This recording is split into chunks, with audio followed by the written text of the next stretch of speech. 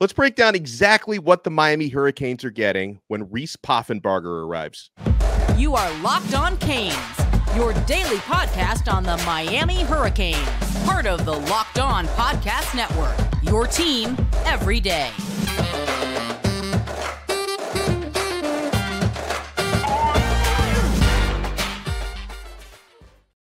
I am Alex Donno, your host. I'm a University of Miami alumnus, longtime South Florida sports radio vet, and contributor to allhurricanes.com. Thank you so much to the everydayers for making Locked On Canes your first listen or your second listen and second watch today. We're available free wherever you get your podcasts. We're free on YouTube. We're part of the Locked On Podcast Network, your team every day.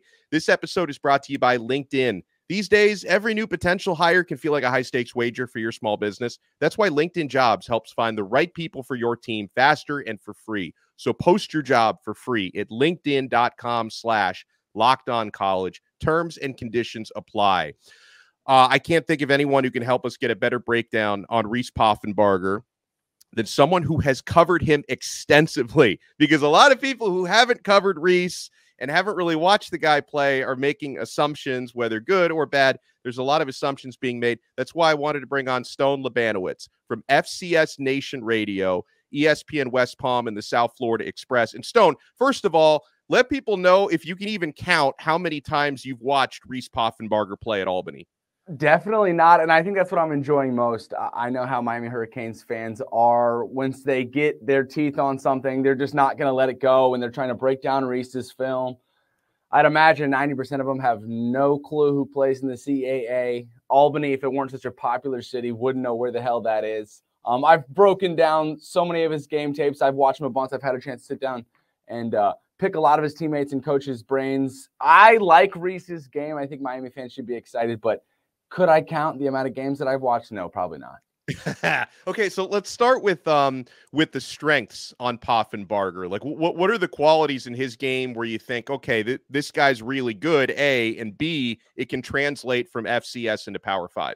Well, first I'll start off with the deep ball. He's got a top 2 deep ball in the FCS, and I think when you first break down some of his film, it's the thing that screams at you. You don't have to be a novice or understand quarterbacks to say, damn, he's got a very nice deep ball. 2, I'd go with his footwork. I think he has I'll call it Gen Z footwork. I've been using that a lot. Some of these new kids, these young 18-year-olds in high school, their coaches are teaching a little less of the mechanics and more of the arm strength, the angles and whatnot, and he is a perfect example of that. A lot of his throws are off-platform. You can tell that his coach at Albany doesn't harp on it a lot. He kind of lets Reese go out and do what he wants. There was a quote that his head coach, Greg Gattuso, dropped, I believe, after the quarterfinal matchup when they played Villanova. He was sacked. He was wrapped up. And there was, at one point, you thought there was no way he was getting out of that. And he did get out of that. And he ended up throwing a touchdown. And that play specifically was brought up in the postgame. And his head coach, Greg Gattuso, said, hey, Cowboy's going to Cowboy. And it was just something that I think Albany fans took to, FCS fans took to. Cowboy's going to Cowboy. That's a great description for Reese. And then for me, what I like the most is the ability to keep his eyes downfield. It's something that you can't really teach. I think it's personality driven. If you're super confident in your ability and the guys you have out wide and in the slot, you keep your eyes downfield because you know they're going to get open when bleep hits the fan and it's time to scramble out. It keeps his eyes up and downfield and makes big plays.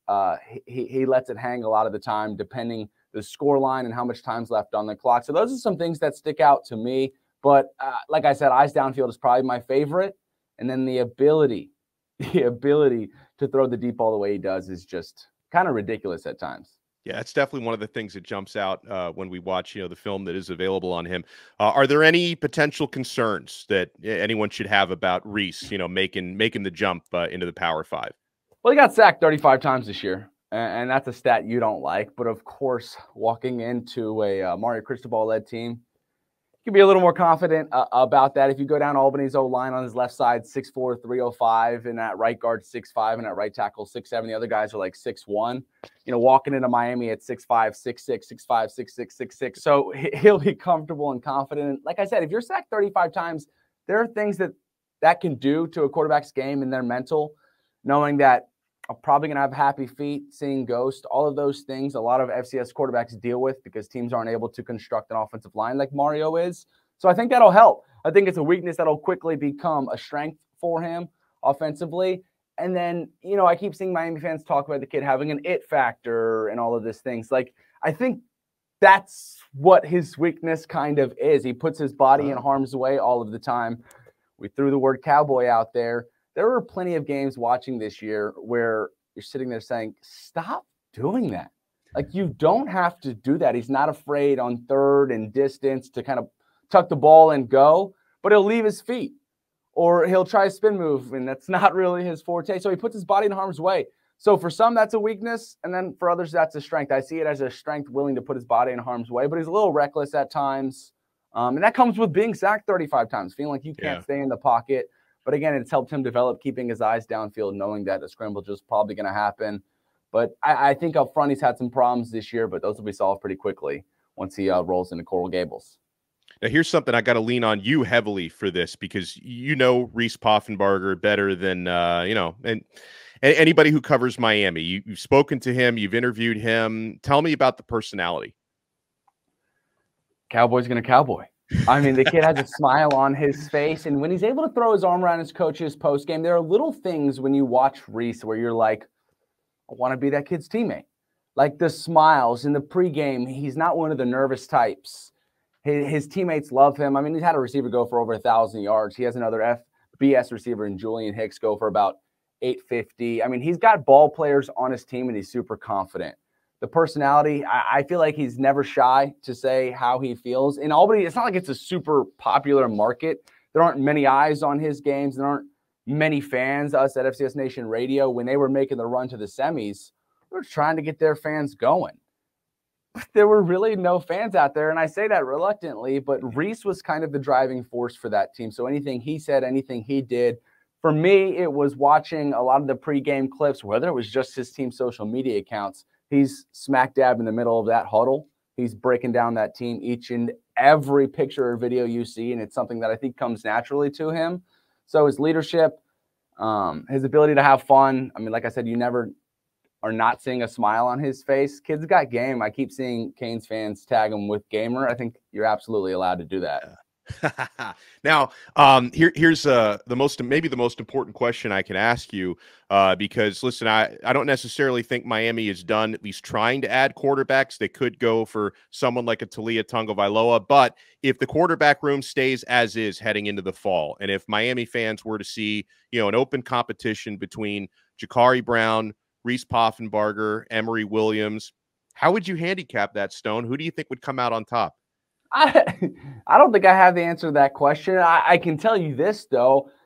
In that meeting with Shannon, with Mario, I'd imagine, and I'd be willing to put a hefty bet on it, that he was told this position is not yours. You're walking right into a competition. We like our guys. Our guys have played for us this season and put decent things on tape. So this is by no means your job. And I think that's what Reese wants to hear. You talk about the cowboy in him. He's like, you're telling me there's a chance. That's all I need. That's all I need. And I think he'll go into that kind of with nothing to lose, this house money mentality. And for me, who's somebody who has played in the FCS as well, we just want a shot.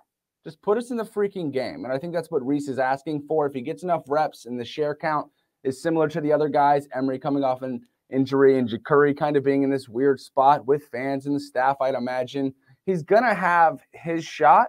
Can the chemistry be built in time? Can he build the relationships with the guys that Emory and Jacurri already have, and maybe to his little brother when he gets in there? He won't have the relationships either. I can't handicap it, though. I'm not willing to say that he has that 33% chance as the other guys do. I'd imagine his is a little smaller. But you give the Cowboy a chance, I think he can make something shake. Fantastic. And listen, this is tremendous insight. You guys want to follow Stone at Labanowitz Stone on X. And Stone, I think people would love to hear more from you. So let them know when and where they can find you on ESPN West Palm and FCS Nation Radio. Yeah, FCS Nation Radio 1 on X, on Twitter, whatever the hell we call it nowadays. We break down the FCS. We just got back from Frisco, Texas. South Dakota State won the national championship. I am 10 toes deep into the FCS. I think this transfer portal thing, a lot of people who cover the FCS are upset about it.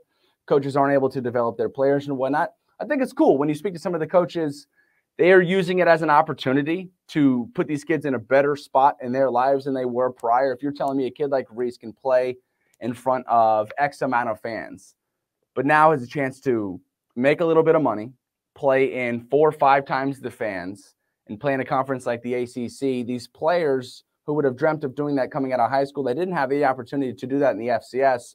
It makes all the difference in the world. So I'm totally hip with what's going on in the FCS, and we're calling it the new era. It's kind of circular in all conferences, all divisions. So I cover the FCS. I love it. Just like I said, just got back from Frisco. The team who won the national championship beat Reese Poffenbarger pretty badly in the semis, 59-0. Also at ESPN West Palm Beach, man, I love my family here. I'm on a show daily. I know you know who Ken LaVicka is. Sure 12 do. to 2, 5 days a week. We're chopping it up. Eric Spoelstra got paid a little earlier today, so we got 2 hours, I'm sure, on some SPO. At Labanowitz Stone on Twitter, at FCS Nation Radio 1 on Twitter as well, and at ESPN West Palm. That's where you can find everything that I got going on, man. I love it. And tell KLV I say hello. I love that dude. He's a great guy as well. I mean, he's one of the best dudes. Love it. Stone Labanowitz. Make sure you guys follow him. Thank you so much for making this episode of Locked On Canes part of your day. We'll talk to you guys again next time on another episode right here on the Locked On Podcast Network. Your team every day.